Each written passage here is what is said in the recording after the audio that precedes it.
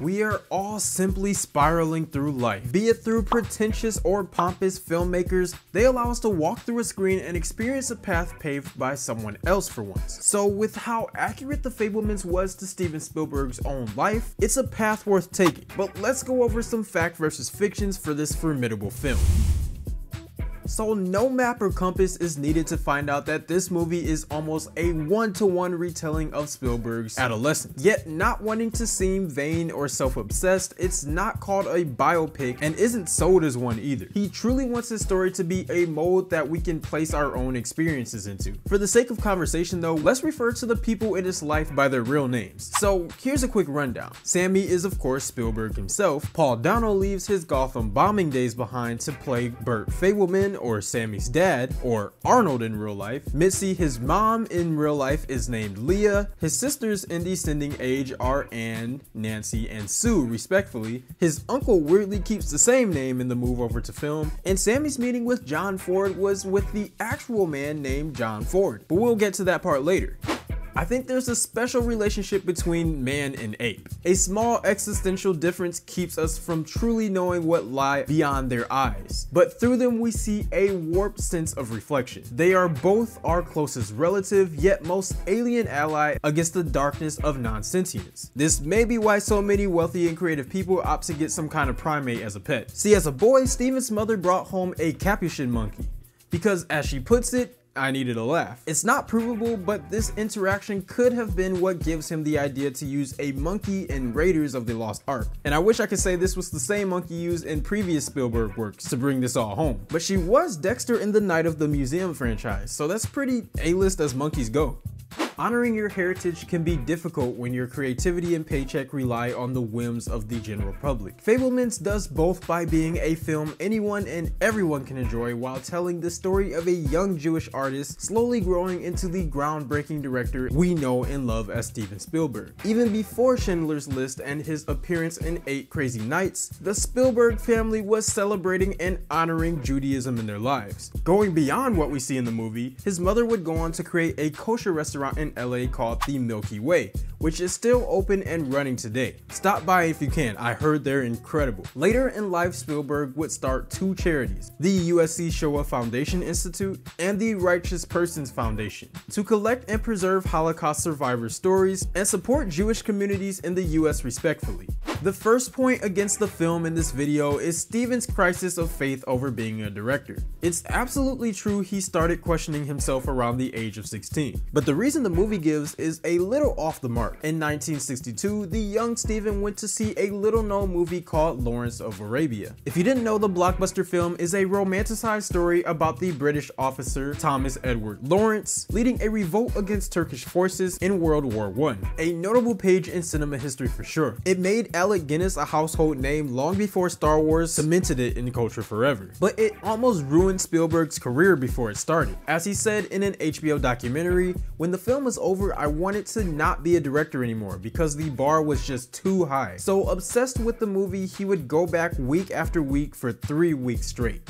A big plus for the movie is the accurate portrayal of his parents. His mother was indeed an extremely talented concert pianist and painter in life. Her profoundly productive parenting allowed each child to grow and experience life through their own creative lenses, much like how she saw the world. Her story started in the 1920s and 30s, learning piano from her local music conservatory. She met her future husband Arnold and only went on 1 date before the breakout of World War II, after which she would marry him and have 4 kids together. And that's where the Fabelmans catch up with her story, because the movie is primarily focused on Steven's headspace and much of her story is tied to her famous son. While she is now sadly passed, she lived a full life filled with adventure and experimentation. And the movie does well to portray the meteoric impact she had on her son's life, breathing life into his creative spark.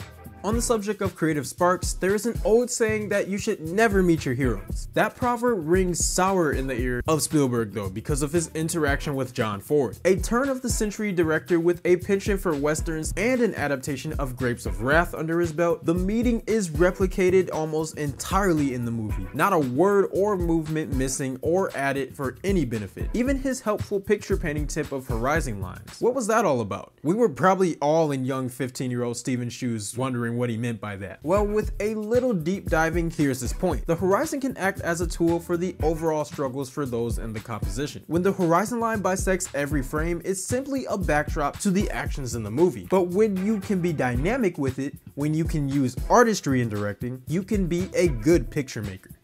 Another entry that's a little complicated. Leah did leave Arnold for his friend Bernie Adler, a nightmare scenario for anyone in a relationship. And it's true, Steven found out because he caught them by accident. But like anyone dealing with love and affection as an adult, the real scenario was a bit more complicated. Steven's parents were both young when they met. They married not too long after that too. People grow and change, and sometimes you simply want something else. Their mismatching personalities didn't help their cause either. But the real difference to this event was Steven's reaction. Like stated before, he wasn't so distraught that he wanted to give up directly. And over time, he's come to understand the situation a lot better. Because much like Sean Spencer, he mistakenly blamed his father. Arnold purposely let his children believe he was at fault for the separation because he didn't want them to blame their mother. This leads us nicely to Steven's father, Arnold Spielberg. Being the son of Jewish Ukrainian immigrants, growing up, Arnold shared his son's passion for telling stories, but his greater passion was for tinkering. He got his first radio at 12 and thus began a long love affair with technology. He joined the war effort after Pearl Harbor as a radio operator because, of course he did. He would marry the pianist he'd been writing with in 1945, and a year later, out popped Steven. After his graduation in '49, Arnold got jobs all over the country due to his involvement with early computer technology with GE and the likes, which explains why Spielberg had a hard time making roots anywhere. But that only furthered Arnold's presence and effect in the tech world. Living to the ripe old age of 103, Arnold was a juggernaut of electrical engineering. And you can't help but wonder if his knack for tinkering rubbed off on his eldest son, whose movies were on the cutting edge of cinematography, animatronics, and computer graphics at a time when such a thing would be impossible. Another faithful aspect of Spielberg's life is his beloved 8mm camera, what will inevitably become a museum piece the likes of Indiana Jones would die for. This small basic film camera was given to him by his dad at the age of 9. His short flick called The Last Gunfight is what some can call a humble beginning. The first ever movie filmed on this camera is the direct answer to such iconic films like Jaws and E.T. But what is an 8mm camera? Cast your mind back to a time where film was a physical item and frame rates were as high as 16 FPS. And these days, the more width the film reels had, the lighter the image captured. This gauge was measured in millimeters. We've since left the physical world behind and used digital recording, but there are still those out there who will pick up an 8mm and tap into a river of tradition and experience. Reds, blues, and yellows all mixing together under a giant tent. The smell of peanuts wafts through the air like the elegant creatures going from bar to bar in front of you. You taste popcorn and sweet candy cotton mix in your mouth like a salty sweet parade. In front of you, a really well-dressed man yells through a bullhorn, and your blood starts feeling like lightning. This is the circus, and it's the subject of the first movie Spielberg ever saw. Released in 1952, The Greatest Show on Earth depicts the lives of those living and working in the Ringling Bros, Barnum and Bailey Circus, a movie that has a direct link to the real-life Spielberg. The Fabelmans capture this moment beautifully. Little Steven's awe and wonder mirrors what millions of children have felt watching his films now. Plus, the movie has a young Charlton Heston in a leather jacket and fedora, a getup we'll see Steven emulate decades later in a little indie film you may have never heard of. Another truism in the film was his obsession with smashing his model trains. Of course, it's not as simple as that. In The Greatest Show on Earth, there's a horrible train crash,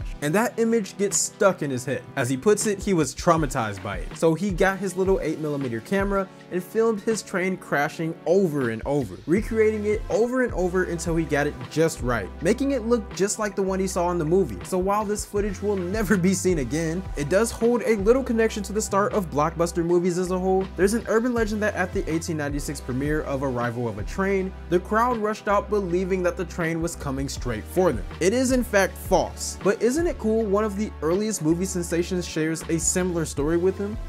Yes, I know. He has 3 sisters, the movie got that right. But like a lot of siblings, it would be unfair to leave them in his shadow forever. We can often forget that siblings of famous people are people themselves, with complex lives and emotions. Not to mention, if you simply wish, to see them as extra DNA from the parents. Siblings have a huge effect on how the others are raised. Starting with Spielberg. Almost as well known as her older brother, you may recognize her from that magical realism movie Big. She co-wrote the damn thing. Steven wasn't the only one with a knack for a camera, because Nancy has since become a producer herself. A good one at that, at least good enough to make her older brother cry with Above and Beyond. Sue followed her own path away from the silver screen and is an independent marketer. It's nice to see such a successful family that is still so close. I like to warn all those who are watching now that we briefly talk about anti-Semitism and anti-Semitic violence. If you're sensitive to that topic, feel free to skip. A big thing in the lives of all of the Spielbergs that the movie captures is the anti-Semitism they experienced in life. From state to state, anti-Semitic sentiment seemed to follow them like the plague. A famous story is once as a child, Steven witnessed his neighbors chanting on the lawn, "The Spielbergs are dirty Jewish people." This environment was evil, and luckily they moved out not long after. But not before young Steven snuck out of the house to smear peanut butter all over their windows. He also suffered the same treatment at school, coming home often with a bloody nose or black eye, making him feel ashamed of his Jewish heritage. But it's nice to see that after all of those hardships, he still ended up being as successful as he is. The movie does ring true that he made fun of his abusers, and he even approached Steven like he did in The Fabelmans. The only difference here is why. No tears were shed in real life. The real wasp waste of time thought it was funny and said he wished he knew more about Steven. Still a victory in our books. But these early memories never leave a person. Not really. Just look into his Indiana Jones series where Nazis are foiled by their own greed and evil at every turn. Or more on the nose, Schindler's List, which while yes follows a literal member of the SS, shows just how repulsive and heinous the entire movement was. That seems to be a running theme. Small events slowly grow in one's mind until we start seeing the mountains behind the molehill, finding deeper truths in what were at first small moments. This is the first really egregious example of something being made up whole cloth. See, like anyone, Spielberg didn't start with dolly zooms and tracking shots. His cinematography grew and matured with him, and that early stuff was far from the cinematic genius we see before us today. And that's a problem. Sure, we all understand that on a fundamental level, but when you're watching a movie, you want to see these epic stories unfold. So in order to appeal to a more general audience, production had to stage a better version of history, where Spielberg was as good as he would be. Not that he wasn't a talented youth, but the extent you see in the movie is a tad exaggerated in comparison. But if this movie inspires a small child out there to emulate Sammy, then who are we to rob them of that experience? A little bit of a cheat is involved in the next one, mostly because at one point they just used the actual real thing to replicate it. I'm talking about the wardrobe and accessories in the movie. We can sort of lose sight in how much work goes into period acting costuming. It doesn't help when people can wear the same outfit for decades, not listening to overarching fashion trends. But for the Fabelmans, they worked closely with the Spielbergs, milking all possible memories of what their parents wore then. At one point they got their hands on the actual earrings that Leah wore, but they were too distracting on camera, so got replaced with a turquoise themed pair to still honor her fashion taste. And in a wonderful story of coincidence, while poring over photos of Arnold, the team noticed a particularly striking bolo tie, a tie that someone just happens to also have. Serendipity strikes again. The movie does a very good job depicting the family's timeline moving from place to place. Due to Arnold's profession, the Spielbergs made an adolescent long trip from the northeast of Ohio to the promised land in West Phoenix, Arizona. Okay, maybe not the shiny Hollywood tale we're used to, but we're shooting for accuracy here, not dramatics. Not that this isn't lacking some kind of metaphorical subtext. One could see his slow march west as him getting closer and closer to Hollywood, where he'll eventually find his fame and fortune. But until then, our future Oscar winner will have to stay in Arizona.